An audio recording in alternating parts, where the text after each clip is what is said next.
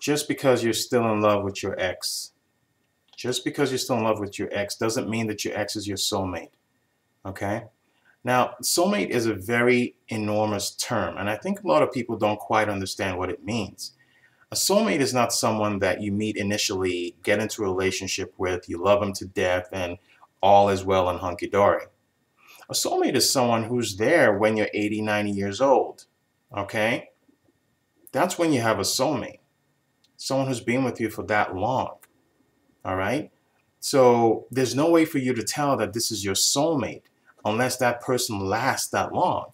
It might feel right now like he is, right? Or she is, but they haven't withstood the test of time yet.